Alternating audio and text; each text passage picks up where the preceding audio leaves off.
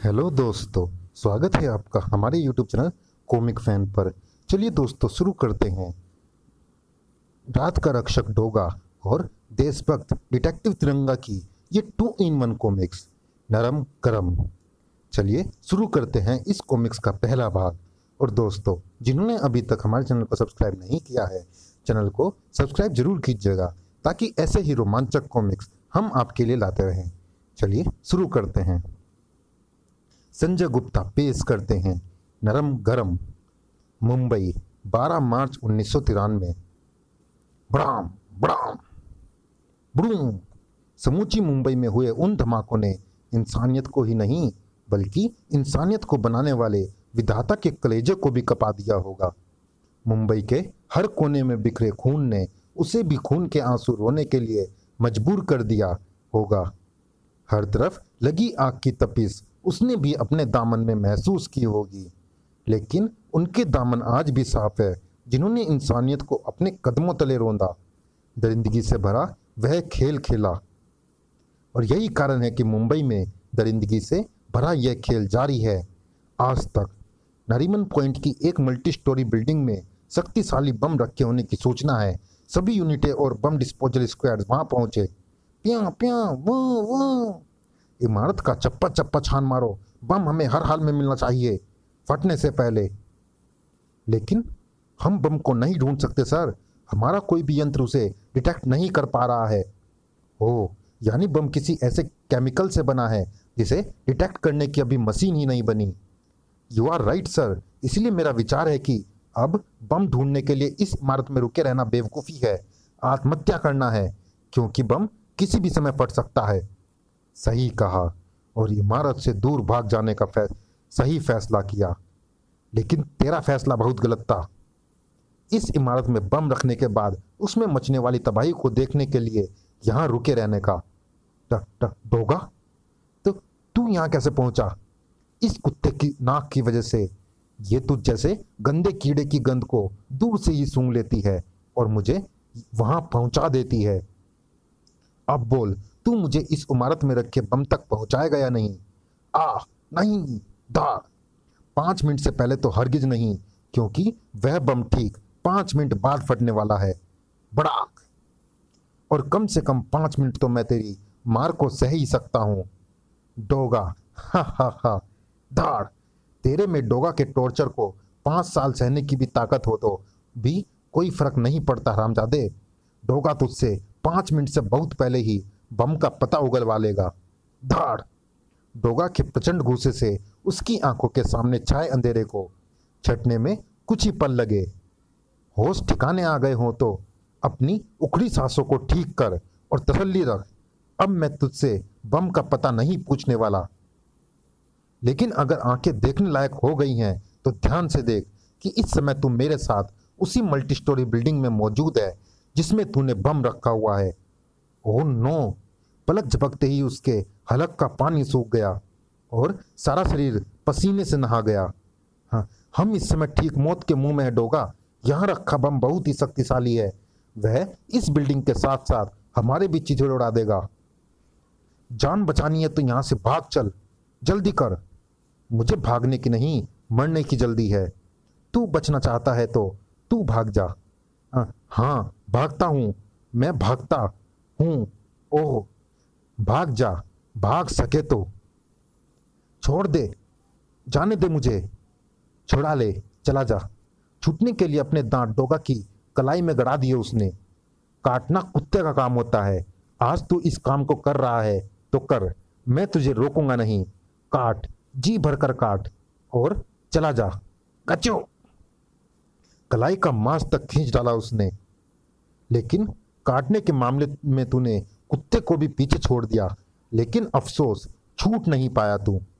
अब छोड़ छूटने की कोशिश और मेरे साथ मरने के लिए तैयार हो जा। नहीं, मैं मरना नहीं चाहता। मैं तुम्हें बम का पता बता देता हूँ। एयर कंडीशन सिस्टम की डक्टिंग में बम रखा हुआ है, लेकिन वह इतना अंदर और संकरी जगह पर है कि इतने कम समय में तू उसे किसी भी तरह से नहीं निकाल सकता। बम को वहां से मैं नहीं निकालूंगा, लेकिन फिर भी समय रहते बम निकलेगा। मेरे वफादार साथी उसे निकालेंगे। वी कुत्तों को वहां पहुंचने में देर नहीं लगी और जल्दी ही बम मिल गया। तेरा साथी बम को ले आया। अब तो इस बम को फेंक दे डोगा। इसके फटने में भी अभी भी 1 मिनट बाकी है।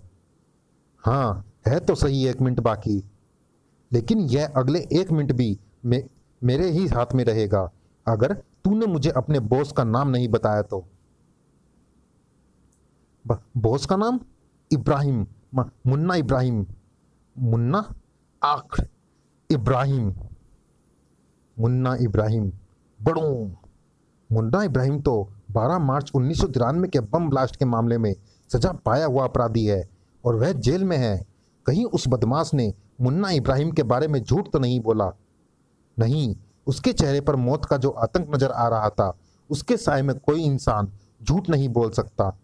लेकिन अगर वो सच था तो मेरा काम बढ़ गया, क्योंकि मुझे उस सच को की गहराई में जाना होगा। कई विस्फोट छिपे हुए थे उस सच की गहराई में। यह सही है कि मुन्ना इब्राहिम जेल के अंदर था, लेकिन मेरे भाई मुन्ना इब्राहिम को जेल से बाहर आने में देर कितनी लगती है? उसके ऊपर बड़े बड़े आकाओं के वे हाथ हैं जो चुटकी बजाते हैं तो सारे हिंदुस्तान की राजनीति में खलबली मच जाती है। उन्हीं हाथों ने मुन्ना इब्राहिम को जेल से छुड़ा लिया। ओह, इसका मतलब मुन्ना इब्राहिम इस बार भी मुंबई में 1993 जैसे धमाके करके मुंबई की नींव को हिला देना चाहता है। ऐसा नहीं होगा। डोगा ऐसा नहीं होने देगा, क्योंकि डोगा के हाथों से बचेगा नहीं मुन्ना इब्राहिम। तो नरीमन पॉइंट की मल्टी स्टोरी बिल्डिंग इसलिए मिट्टी में नहीं मिल पाई क्योंकि ऐन मौके पर डोगा वहां पहुंच गया था। हाँ मुन्ना भाई, और डोगा का वहां पहुंचना यह साबित करता है कि अब हम पिछली बार की तरह इस बार मुंबई में धमाके नहीं कर सकते। डोगा कुत्ते की तरह मैं यहाँ ढूंढेगा और हो सकता है वह हम तक पहुंच भी जाए, और डोगा का हम तक पहुंचना हमारे लिए अच्छा नहीं होगा। मुन्ना भाई धाड़, और कोई टाइम होता तो इस बात पर मैं तेरी मुंडी काट देता, लेकिन इस टाइम तू एकदम सही बोला। यह टाइम मेरे लिए नुकसान उठाने का नहीं है, क्योंकि चुनाव पास आ रहे हैं। इसलिए मेरे आका देश में कोई ऐसा बवंडर खड़ा करना चाहते हैं जिसके कंधों पर खड़े होकर वे चुनाव जीत जाए। इसलिए इस टाइम हमें डोगा से बचना होगा। हमें मुंबई छोड़नी होगी। ये आप क्या कह रहे हैं मुन्ना भाई? अगर हम मुंबई छोड़ देंगे तो फिर हम बवंडर कैसा खड़ा करेंगे? बवंडर तो खड़ा होगा मुंबई में नहीं तो किसी और शहर में। किस शहर में? मुंबई के बाद एक ही शहर ऐसा बचता है जहां अगर सुई भी गिरे तो सारे देश में बम का धमाका होता है, और वह शहर है दिल्ली। बड़ूम, भागो। दिल्ली में अचानक उस समय भगदड़ मच गई जब 2 अलग अलग स्थानों पर बम विस्फोट हुए। हालांकि ये दोनों बम विस्फोट अधिक शक्तिशाली नहीं थे और उनसे कोई हताहत नहीं हुआ है, लेकिन फिर भी देश की राजधानी में रेड अलर्ट घोषित कर दिया गया है और पुलिस को पूरी तरह सतर्क कर दिया गया है।